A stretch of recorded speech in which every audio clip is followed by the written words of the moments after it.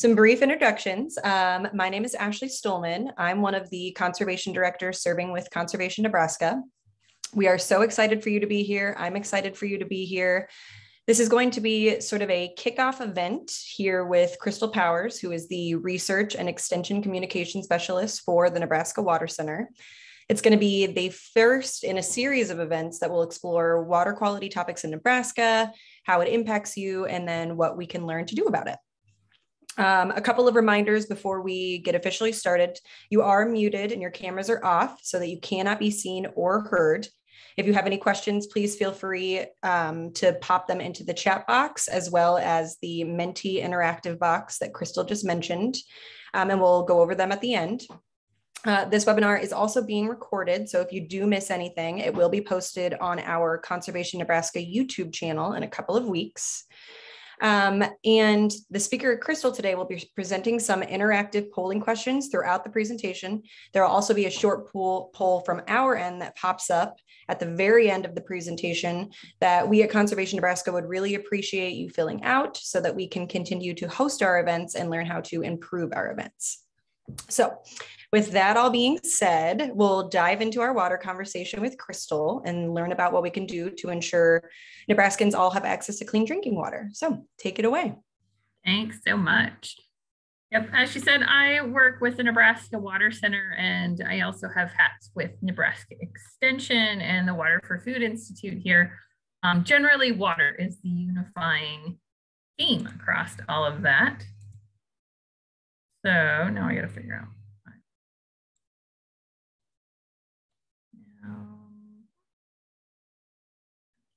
Let me try again.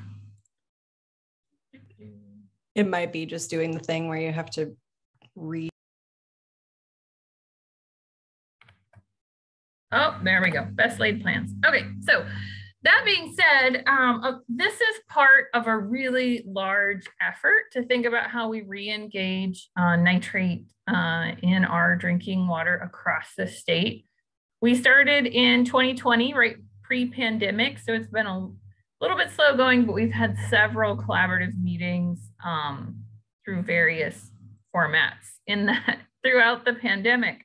And so we've got pushing 40 organizations across several different sectors. So we've got academia like myself, but then we also have NGOs like Conservation Nebraska and many others, the agriculture sector, and then local, state, federal, and tribal governmental folks.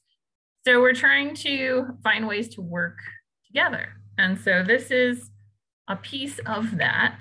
So our first interactive question, if you haven't logged in, again, the link's there at the top or in the, or it's over in the chat. So I'll give everyone just a minute. So you just click on the map where you're from.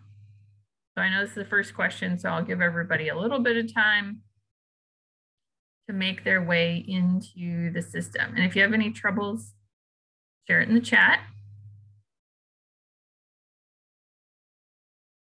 But we should see people's, oh, there we go.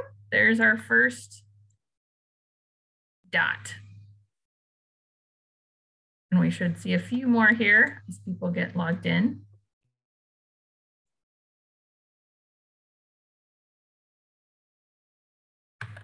Awesome. Here, I'll put it in the chat again, just in case you missed it. Yeah, and you can post it in the chat too. That's quite all right if you aren't able to join in from here.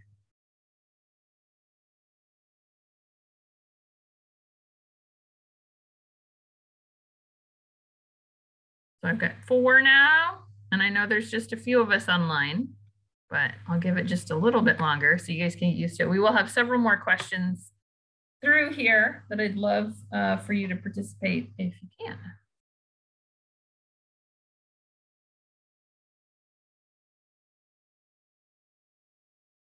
Awesome. So we've got a couple in Lincoln, Omaha, and then west of Grand Island, maybe not too far, maybe no, Cairo is a little bit further up Highway 2. And a couple more from Lincoln. Awesome. Well, I'm going to move us to the next question. Feel free to jump in when you get the chance. Oh, sorry. It's a little slow. I got to deal with the delay. So next question is just to gauge, what are some of your thoughts about Nebraska's water? And so these are a 1 to 5 scale. So you can vote on where you land on this scale. Being proud of the water, feeling connected to it. Do you do things already to protect our water?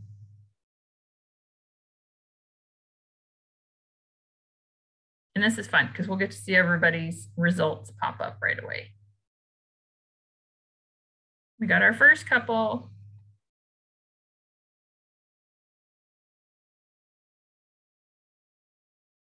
Super fun.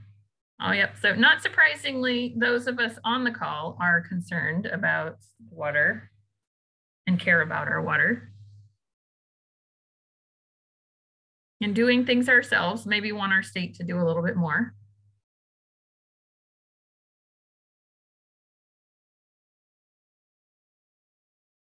Awesome. Very cool. And I'll share all these out if people want to see what others thought. So with that,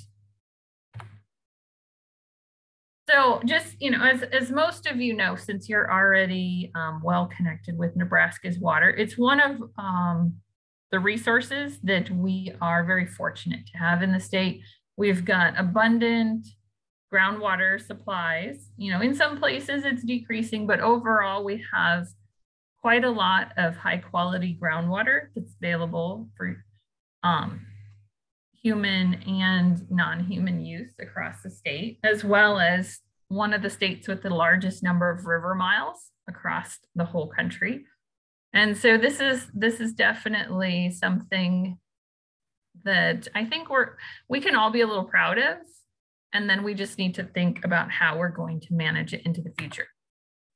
So for today, I'm going to do kind of a really high level overview of this topic with the chance at the end to say how you are interested in digging into it more. As Ashley said, we're going to have more in-depth presentations about the topics that you're interested in. So we're going to start out talking about a few of the issues, look more deeply into, are you personally impacted, and then what can we all do? So to kick us off with some of our challenges, water is really a connecting point for most of the aspects of what goes on in our life, whether we think about it or not. So we can talk about water from a quality of life standpoint, whether that's recreating out on the water or the water that we all drink. It's helping us grow the food that we grow here in Nebraska. It connects to the vitality of our rural communities, whether that's because they're an agricultural base or the water that they themselves drink. And then it connects into what's the legacy in those rural areas. How are we going to pass on these farms and this water to the next generation? With that being said, nitrate is one of the largest, most commonly found agrochemicals in our water. And where it comes from is fertilizer, mostly commercial fertilizers, inorganic sources that are put onto our crop fields. And the challenge with that is that leads to a whole host of health impacts. So back in the 1940s, they found kind of this, what I have listed as a definitive link between blue baby syndrome or methemoglobinemia, which is when an infant drinks water that's high in nitrate, whether that's usually from making formula that's mixed with this water. Infants don't have the enzymes to break it down, and therefore it binds to the hemoglobin in the baby's body and doesn't allow oxygen to get to their system. So this is what the EPA's safe drinking water threshold is based on, which is 10 parts per million. So remember that number as we go through. 10 10 is based on this blue baby syndrome data from almost 100 years ago. But more recent research is finding there's significant links to several types of cancer, particularly pediatric cancer and colorectal cancer, as well as several negative birth outcomes, whether those are birth defects or early term pregnancies, as well as thyroid disease. And there was a recent study that looked at across the US, elevated nitrate in our drinking waters can have 250 million to over $1.5 billion each year in health impacts. And so it's nothing that we want to sneeze at, as some people would say. The other main impact that we're dealing with is the economic vitality. So we talked about the health cost. Now I'm looking more at some of the other costs that are associated with that. So in Nebraska, currently there's 99 public water supplies. So that's referring to anything from small villages to larger towns. So there's 99 of our small communities, even up to our larger communities, that have nitrate above 5 parts per million. And with that trending upward, once it crosses that 10 threshold that I mentioned before, then they have to invest in water filtration. So this becomes an economic challenge because that's a multi-million-dollar investment. And then if you look at private wells across the state, which we'll dig into some of these a bit more, when you look at private wells, those aren't regulated by anyone. So we don't know who's drinking what type of water. And so based on the maps of where groundwater nitrate is high, it's likely there's probably thousands of private drinking wells that need filtration. Some people have filters, some don't. We just really don't know. But that's a cost to those private well owners as well. And then I put this investment by taxpayers, because if we think of all of the regulatory agencies, whether that's the cities, whether it's our natural resource districts, whether it's state programs or federal programs, that the goal is to reduce nitrate, there's millions of dollars in those programs, both in monitoring, in incentive programs, and in regulatory programs. So that is a kind of unseen cost, but it is part of our tax bill each and every year. And finally, at the farm level, any farmer who uses fertilizer doesn't want it to go into the groundwater, it needs to go into his crop. Therefore, kind of framing it for them as lost revenue is also really critical.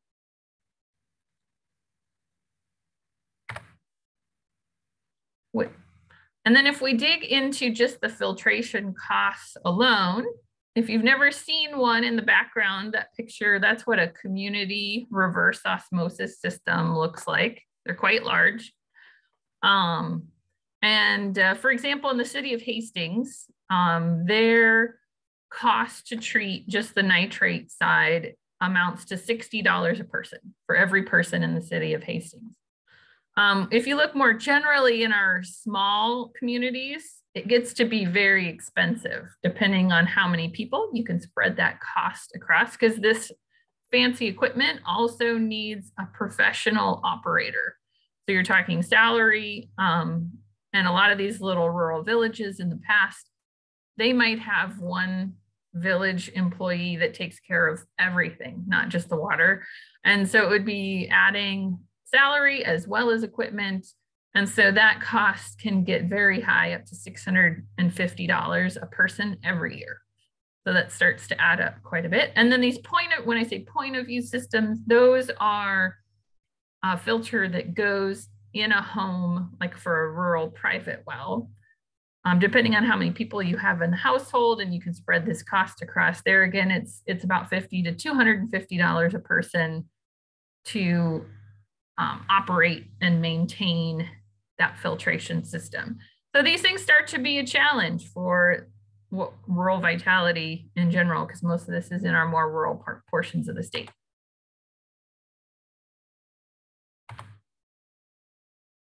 And the last impact I'll just briefly touch on is in our surface water. So mostly I've been talking about what happens in our groundwater, but as we know, first off, they're interconnected. And secondly, some of these fertilizers run off into our surface waterways. With the last water quality report, 83% of our lakes in Nebraska are impaired, and most of that impairment is from excess fertilizer, nitrogen, and phosphorus that can lead to these algae blooms, which can have fish kills, or if they're the harmful algae blooms, which is another topic that if you want to hear more about, we can have a session on. Those are the ones that if you've seen them in the news, you know, someone's dog jumped in the lake and got sick from drinking water. They have toxins that the algae produces. And so when there's a beach closure, like if you've ever been out to one of the lakes and it says beach watch, the beach is closed, that's from these harmful algal blooms. So all of those are impacts in the general sense. So let's dig into thinking about how might we personally be impacted. So I'm going to start out with another question for those of you who can join us on Menti. The link is in the chat again or up top.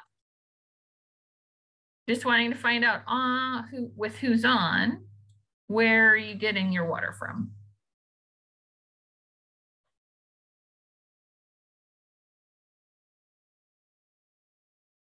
No, so far we've got a mix.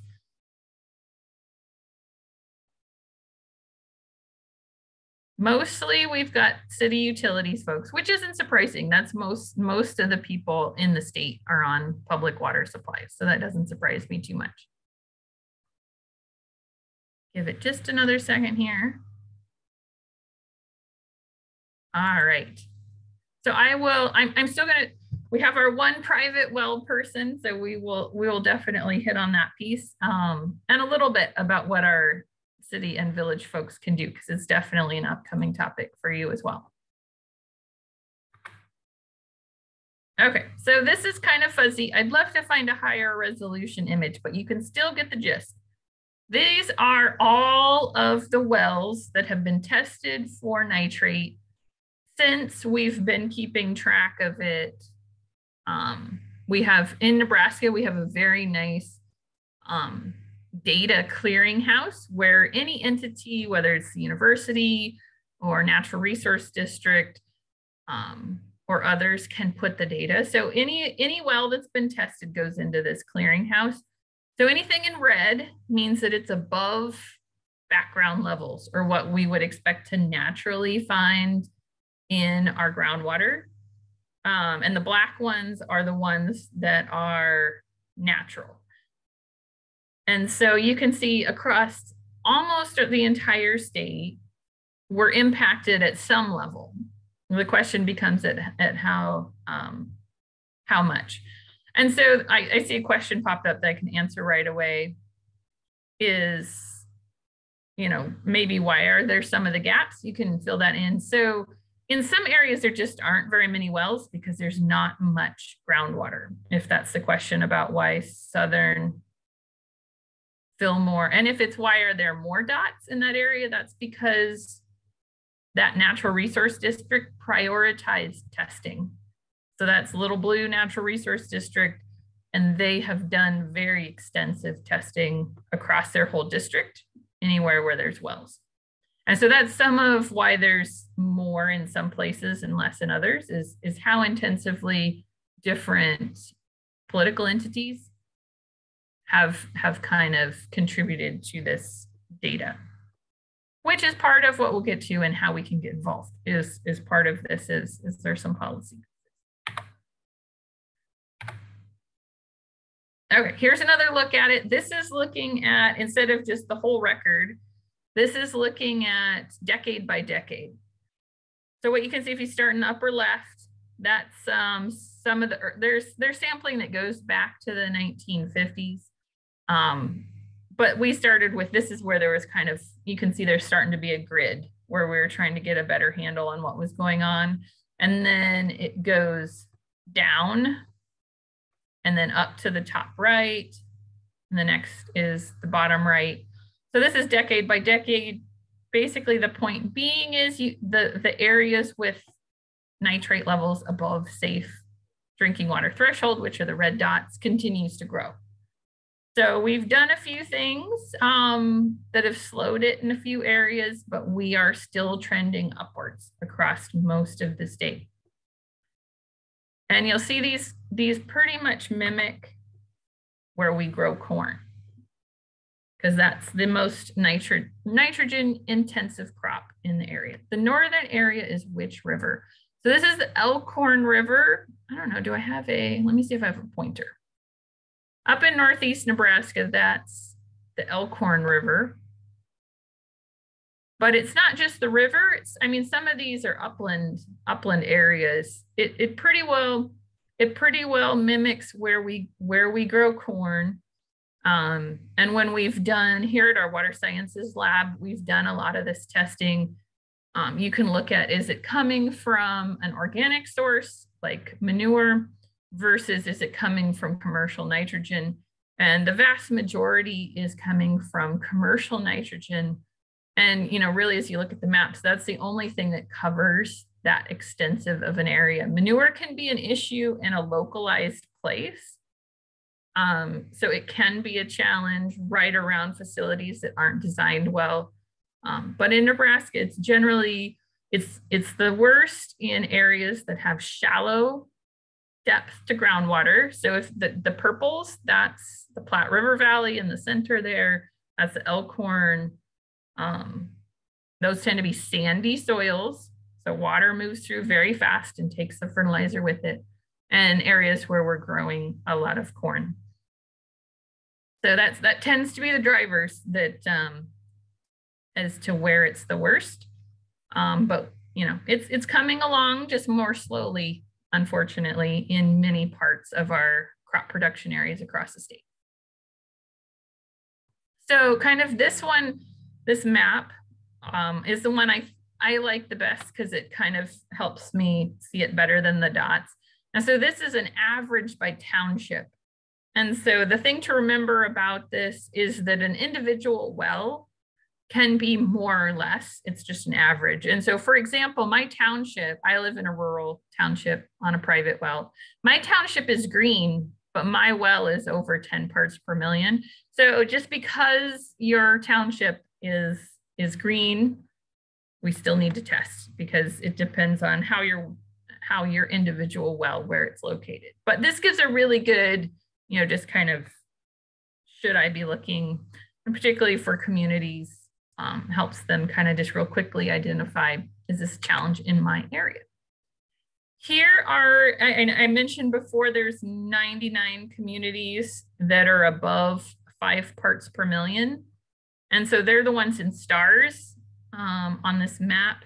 That means they test more frequently just to kind of track it. The ones in purple, that means that they've consistently been above 10 parts per million, and they have to find some way to bring, you know, whether it's a new well or whether they put on filtration, but they have to do something to make sure that they're providing safe drinking water to their community. And then the triangles are communities that have already had to install filtration or some other form of treatment to bring it down because they're up above 10 parts per million.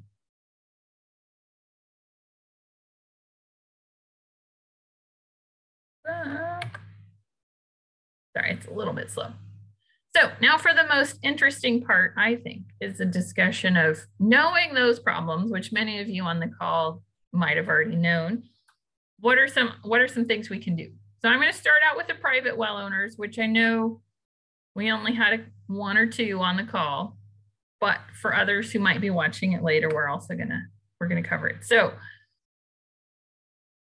we need to test yearly because these numbers are generally trending upwards. So even if your well was safe 10 years ago, you need to test again because it's changing. And so the in-home way to do that, it's not super accurate, but this picture is of test strips and they're very inexpensive. I kind of like this because it gives me a good judge of, is my filter working? Where am I at? Right there at my house in an inexpensive way. So that's kind of the in-home way to do it. Many of the natural resource districts provide free water tests. And so you can go to their websites and check that out and see if they offer free tests, or sometimes they partner with area high schools to do a free test night. So that's one option to get water tested for free. And then commercial lab testing, which is the same type of test the NRD does, but then you can do it anytime you want. It costs about $20 to send in your water and find out exactly where it's at. And that's kind of, I use these test strips to, this was how I was like, oh, when we moved in, we knew we were up over 5, but they're kind of fuzzy. So I'm like, okay, we better just get it tested. Because this will give you a more accurate number than the dip test. And the question is, can you buy test strips yourself? Yes. I know I've searched them on Amazon, but we don't have to just sponsor Google. I'm sure there's Google or Amazon. There's other options, but yes, you can just search them. I buy them online. If anybody knows of where to buy them in person in the area, you can put it in the chat, but I usually buy them online. And this one that I have pictured here, this one, obviously, you can see the top 2 if you look on the right. The top 2 are nitrate and nitrite. And then it's got a couple other things. So you can get test strips that test for other things, because nitrate is not the only thing. It is the most common thing, but it's not the only thing that might show up in your water. So with that, quick question. For those of you who have private wells, which, like I said, it may just be the one person still, unless someone's joined us, but have you tested your water?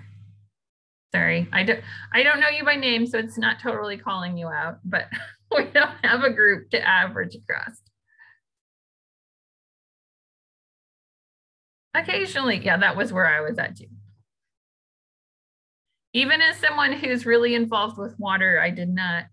It's one of those that it doesn't often pop up as something to remember to do. So with that, there's several different types of filters for private home systems. You can go, the one pictured, that's an under the sink type filter.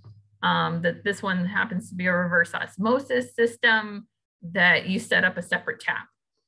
There's different ways that it can be, you can make sure that it gets plumbed into your refrigerator. If your refrigerator is the main place that you get drinking water, you can put it in multiple locations. If you've got, like, I know some people have out in their barn, they have a fancy entertainment area. So wherever drinking water is used, needs to have a system on it. Is the main question, is the main point. You can buy full house systems, but you don't, for drinking water, these are under the sink type things are sufficient. And if we want more information, again, it'll be at the end. We can do a whole session on filtering and testing to kind of get more details. And so there again, question for our private well owner on the call. Just wondering if you have a filter, what kind?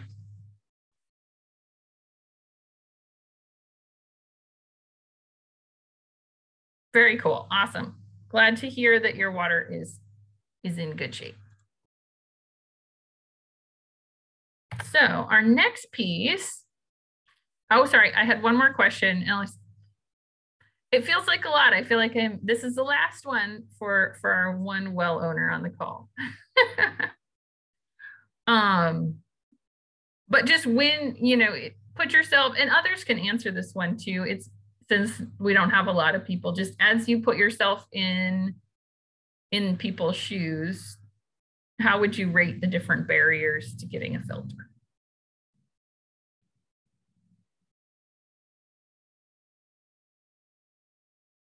I know personally, I was really sad to put it on because the water doesn't taste as good.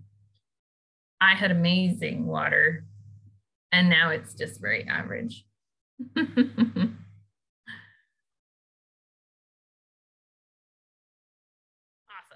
Well, thanks for the other person who jumped in. So now we'll switch to community water supplies. Public water supplies is another name for it. So I know we've got a few more people interested in that. So just so you do know, every public water supply, which I believe is more than 15 people on a system, I should have looked that number up. But when you have a public water supply, it falls under the Environmental Protection Agency's Clean Water Act, and they currently require testing for 90 different compounds. And so those tests have to be done at least yearly. Some of them are quarterly. Some things cities monitor on an hour by hour basis, things like pH and other things like that that really impact the system. They're monitoring it very frequently. So that is one advantage of being on a public water supply is there are professional staff keeping track of the safety of your water. But like I've mentioned a couple times, one of the challenges is for a lot of our very small communities, this hasn't been an issue in the past. They had wells, they had plenty of water that was clean. Therefore, they didn't have to work. They did this once a year and they didn't have a lot of infrastructure to do it. But now that we've got so many communities that are trending upwards, this is going to continue to be a challenge and an investment, probably statewide, because a lot of those communities, as they look for a new system, they get state or federal grants. And so that cost then gets spread across all of us, whether we live in that community or not. So to me, the best way to do this is to get involved. I'm going to share a few of the different efforts that are going on around this space. As I started out with, I'll put up all of our logos again. We started this Nebraska Nitrate Network, which Conservation Nebraska is a partner on, and several others. So you can encourage the organizations or the boards that you work with to join this effort and to work together. What that group decided, so our very first meeting was just saying, what is our big goal? This is nothing groundbreaking, but sometimes it just helps to write these things down. And so our big audacious goal that we established last year was that all Nebraskans will drink safe water, which, like I said, it's nothing groundbreaking, seems like it should be the standard.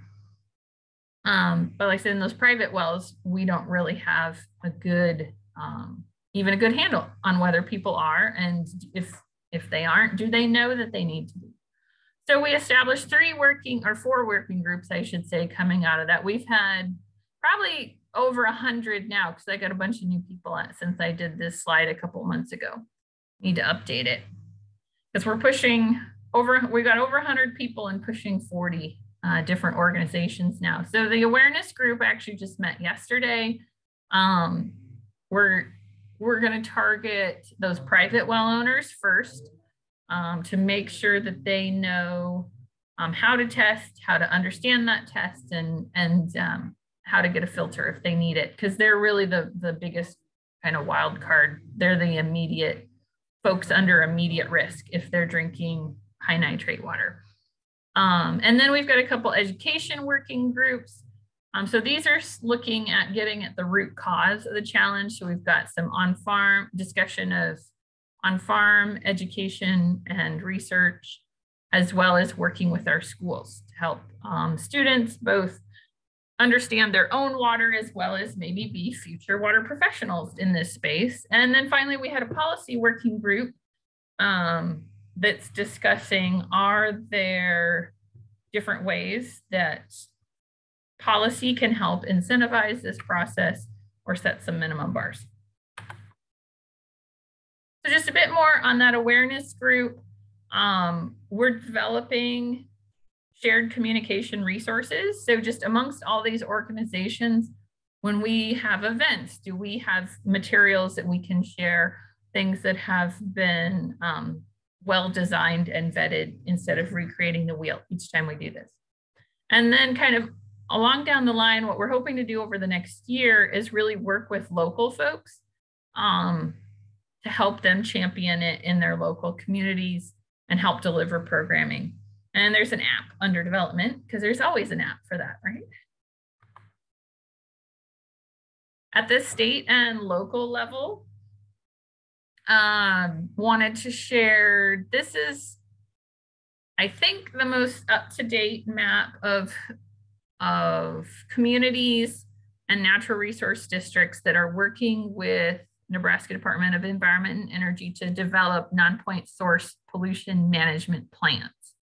And so that's places that are actively thinking about how do we manage this going into the future. And so we've got a handful of communities kind of working on that. And then small communities within these NRDs can use this plan. And this is part of the basis as well as there's grant funding through EPA to address non-point source pollution. But the first step is having a plan. And so once these folks are done, then they're eligible to receive some of that funding to put their plan into place. A very related piece of that, because it's also through Nebraska Department of Environment and Energy, is this is their source water protection priority map. And so all the little red dots are wellhead protection areas. That's a voluntary program that's been around for quite some time, where communities can, they identify with the help of the experts at NDEE, they identify where their water for their town is going to come from, so based on which direction the groundwater is flowing and that sort of thing. So they map out an area around town and just say, hey, it's kind of an awareness piece to let the landowners in that area know, hey, that what you do on this land affects the community's water supply. So it's a voluntary program. And then the NRDs have, they call it phase management of nitrogen. This is just showing all areas that are 2 or higher. Most of them are in phase 2 or 3. And there are some basic regulations that go along with those. Each NRD is slightly different. So you can look up on their web pages exactly what sort of policy your local natural resource district is using, but those are the orange areas across there. And then on farm, and like I said, any of these we can dig into more. I'll ask that at the end. And then on farm, there's kind of 4 main broad areas that in order to level up as a farmer, if you want to put it that way, you have to manage all of these well at the same time. And that's what makes this a challenge. And the, and the wild card in here that I didn't list is the weather can always put our best laid plans to waste, as we saw yesterday with the wind. But basically we want to manage our irrigation water, because how much water is running through the soil matters, because it brings that nitrate and other ag chemicals. Like I said, I'm mostly talking about nitrate, but there are other agrochemicals that travel easily with the water. And then fertilizer is the same way. You want to just spoon feed that crop so that you don't have extra sitting in the soil. Soil health improves both of those things. The better the soil functions, the better we can do in managing our irrigation and fertilizer. And then cropping system itself. So in Nebraska, we grow corn, mostly corn, sometimes corn and beans, but finding ways to diversify that system, whether it's adding cover crops, whether it's adding a small grain, there's a kind of a host of things within that systems level piece. So, and the one piece I want to end on is I think the most effective way to get involved is just to share your voice. Now, this is the same across a variety of environmental topics, is just being able to share your interest and your passion, talking with your neighbors, that interpersonal connection. I know it feels like we're very divided as a country right now, but still these interpersonal conversations, probably less online, more in person, is some of the most effective ways still to move this forward. And that can be those one-on-ones, but it can also be policy conversations. Since I know Conservation Nebraska, that's a big part of what they do is attending local board meetings. It can be getting involved in election issues, or working with candidates who have similar goals as you do, and just letting candidates know that this is a priority topic for you. So finding different ways to share your voice is one of the best ways to get involved. I will say, before I ask you what else you want to hear about, we do have a water quality and public health series planned out. This is with UNMC as well as Extension. And so this starts in January. So if the health piece in particular is of interest to you, we're going to go in depth on water and health. And so I'll invite you I'll put these links in the chat here in just a second. You can also let us know what else you'd like to hear through Conservation Nebraska in our next poll here. There we go. So I've been promising it all along. Here's our, what do you want to hear more about? And after this, I will, I think I've got one more question after this, and then I can also open it up to other questions, but I'll wait while you guys are voting.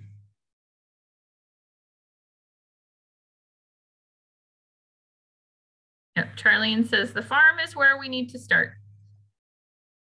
And I think it's both, because even if we stopped all fertilizer today, which would be, we do have to think about how we do this in a way that that balances things. But even if we stopped every bit of fertilizer today, there is still a lot of nitrate already in the soil.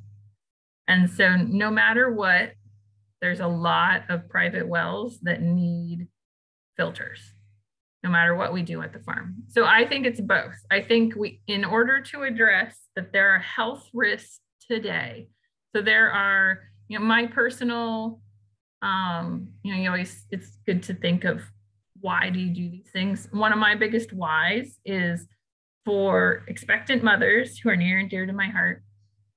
It matters today what they're drinking. That infant is in a critical, so when I talk to the UNMC folks, for developmental disorders, there's like a 1 week window when it matters.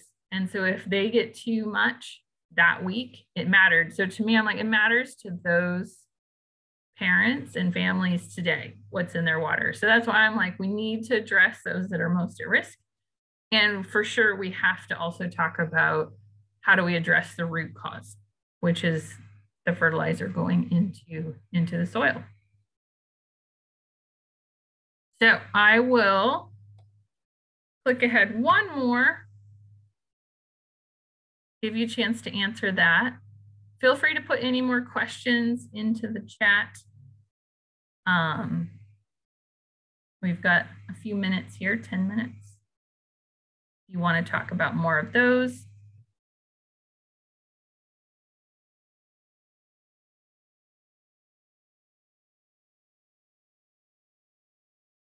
And not Chelsea. Sorry, it says Chelsea. You're fine. I know. It's Ashley. I'll flip it over so you can bring up your questions. Nice. Okay. Here in just a minute. I'll give a little bit longer to answer this.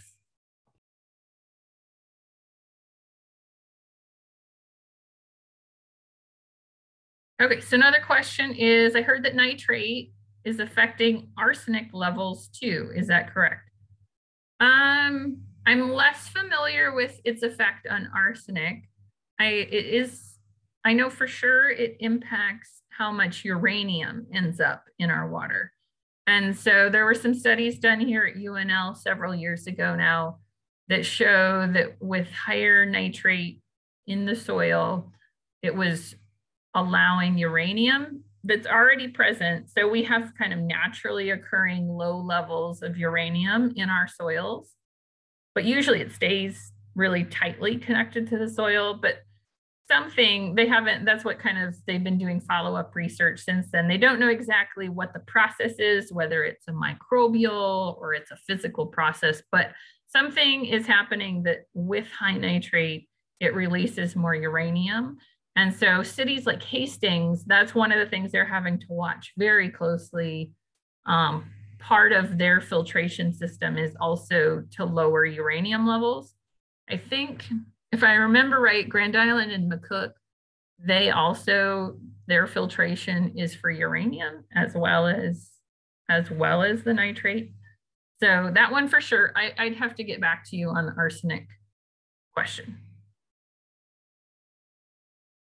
Other questions?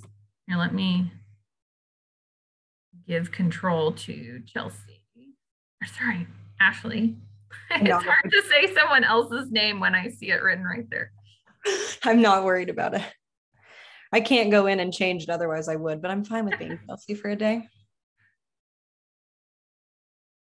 Okay, next question is, how do farm groups and commodity boards, or how have they been engaged in driving changes in behavior management or technology? And so I would say, our commodity boards across the state have always been very involved in research in how to use inputs more efficiently. That's a long-standing partnership where they've been helping fund research into technologies and management that make us more efficient. And so from that sense, at the farm gate, they're very interested in helping farmers be more efficient. I think part of the challenge as a state we will have to figure out is, how do we get there when there's potential for, how can we achieve it when how do I want to say this? When only growing corn may not be able to achieve clean water goals. And so, there's conflicting goals there. We want to have the most profitable farming system, but yet we need to have clean water. And these are often the same people. This impacts the farmer's well that lives right there. And so it's even an internal debate is, do we have a system that can have both that short-term economic as well as the long-term health and economics? How do we find a balance? I think is the real question for the state is, can we get there with our current system? And if not, how do we, some of that is like federal farm policy questions, and it's, how that international markets and all that meets at the farm level and encourages or discourages systems that are a challenge for the people here in the state. So hopefully that's not too fuzzy of an answer, but it's messy. If it were easy, we would have figured it out a long time ago, because that's one of the pieces we talked about when we launched this, is that I'm newer to it and a few of us are newer to it, but some of the people in our group, they're like, we've been talking about nitrates for 4 decades, like it's not a new problem.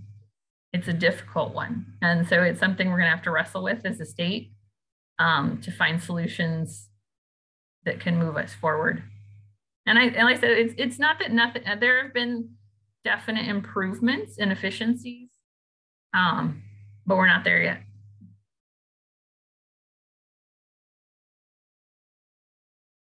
Any other questions? We got a couple minutes here. I'm going to go ahead and pop up. Go ahead. our poll really quick, just if everybody could go ahead and take a few moments, please and thank you.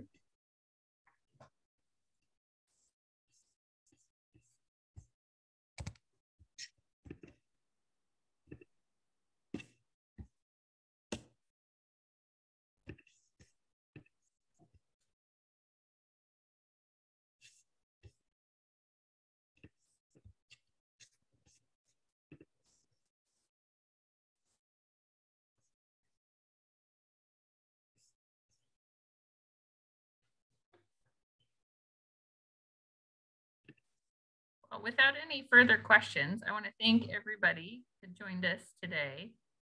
Glad to continue this conversation as well as get you involved. If you're interested in doing that, feel free to reach out. I think, yep, if it'll let me go. Here's my email address. If you want to get a hold of me, I can plug you in.